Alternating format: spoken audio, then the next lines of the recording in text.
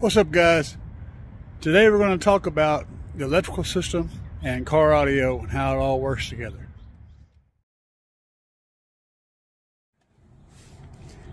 Now, most people think that it all starts here, but that's not how it works. It actually starts up here.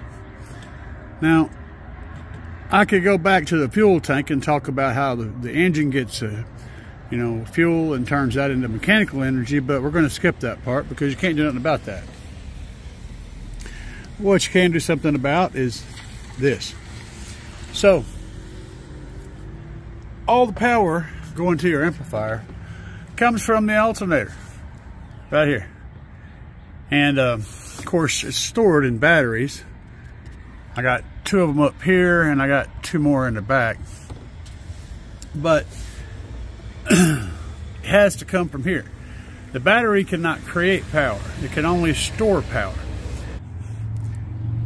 Now, if you're wanting to get power back to your amplifier, let's say you've got a 5,000 watt amplifier, that's going to take about 500 amps to drive it continuously.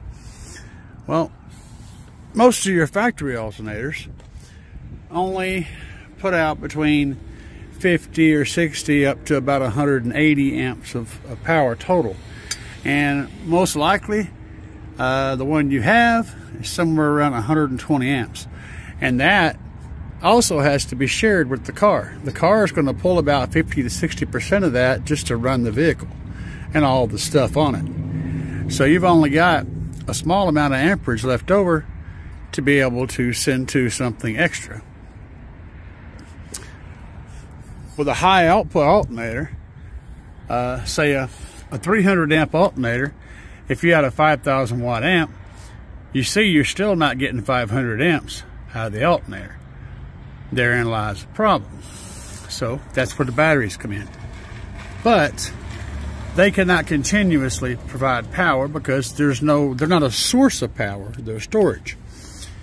So here's how this works.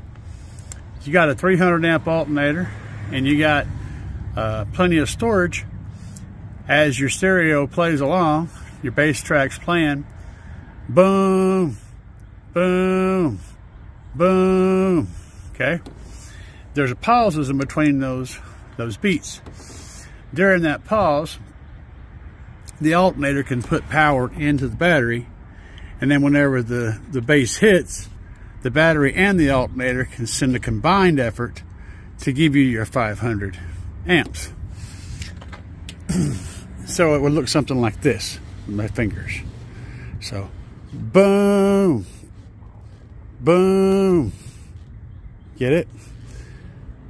Out, fill up. Out, fill up. Now, there's some other elements involved in this. You've heard about your AGMs, your Lithiums, your Supercaps. So, with AGM, and of course your submerged lead acid too. All those have their own positives and negatives. The AGM has a fairly low internal resistance, lower than your submerged lead acid. That allows for the power to be transferred into the battery from the alternator quickly, and also for the power to be transferred out of the battery with the alternator to give you a combined hit.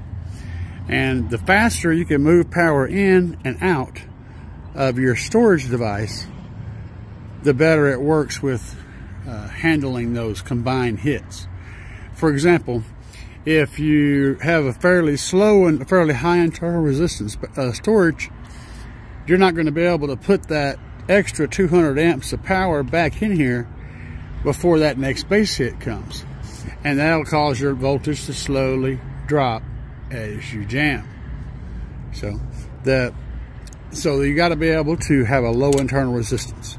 Now, to give you an idea what that looks like, submerged lead acid battery is pretty high internal resistance. AGM is much lower. AGM is your best bet for your money, but it's also very heavy. Then you have lithium. And there's a bunch of different chemistries for lithium, but they all have one thing in common.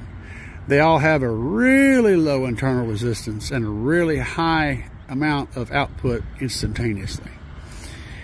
Then beyond lithium, you got your supercaps. Supercaps have basically no internal resistance, and they can put out all their power instantly, just right now.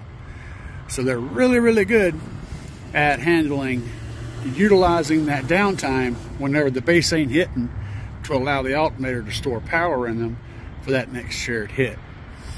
So given that, the next element of that is wiring. You guys have been looking at it.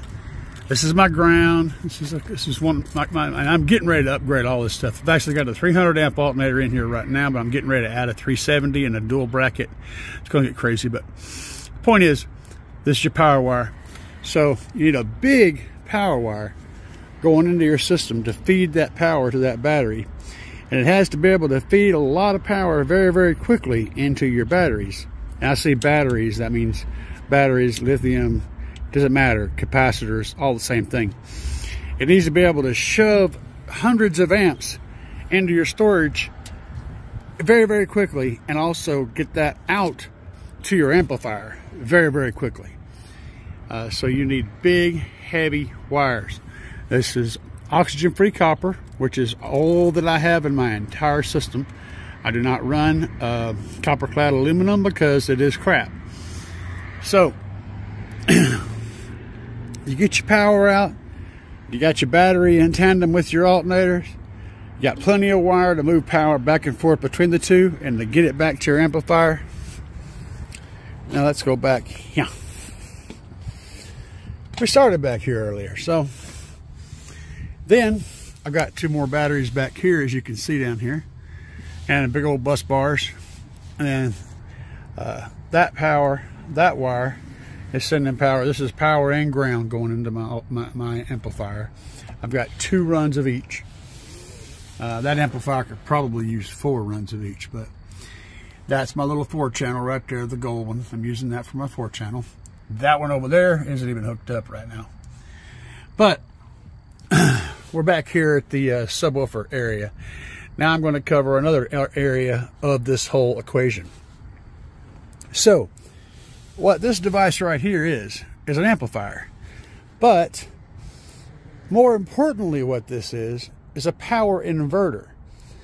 If you guys are familiar with the thing that you use in a big truck or in a motorhome, where you have batteries, and the batteries give you power at little outlets where you can plug in your electrical devices, like a house plug. Okay, that's an inverter. What that does is it takes DC current from the battery and turns it into AC current and sends it to a outlet. That's exactly what this is.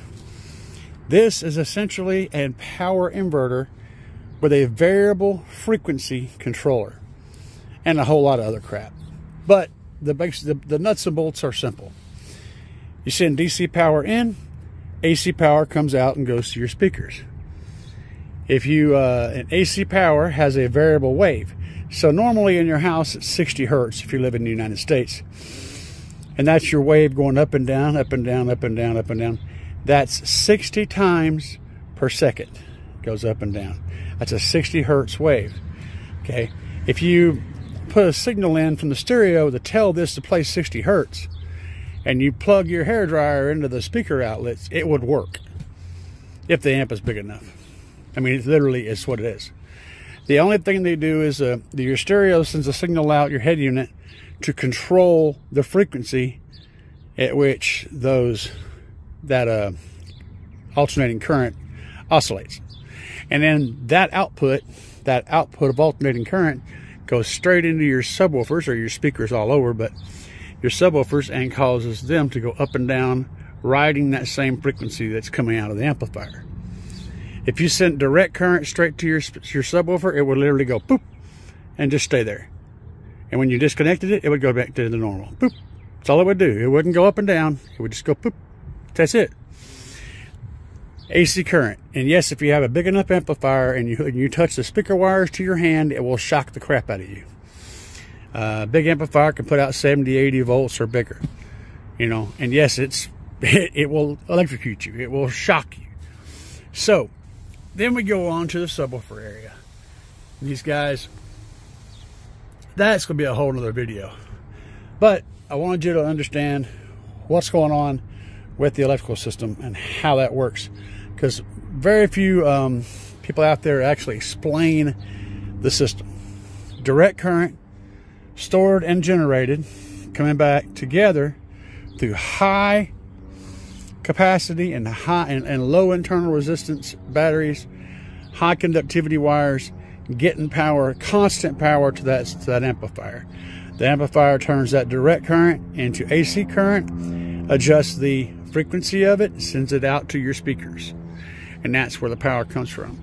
Ultimately, the important thing is the alternator. Nobody wants to replace their alternator. I mean, you can go online, you can get these relatively cheap.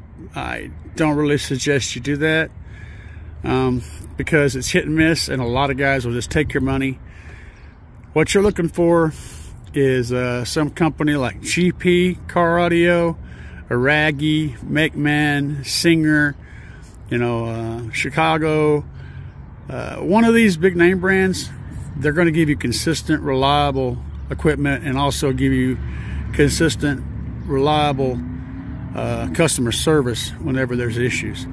So, everybody understand how that works? I know it's a bit long-winded, and most of you guys are like, duh. Well, you know, if you know what you know, you know what you know. Hopefully, maybe I gave you something to think about. If you guys enjoy my content, and I do my best to make everybody happy and to give you the best thing I can give you. If you enjoy my content, be sure to hit that subscribe button, hit the like button, and ring the bell, and leave a comment. If you don't do nothing else, leave comments. I want to hear about what you guys do. I want to know what you think. Get a comment thing started in there. We can have a discussion, and life will be good and awesome. Peace.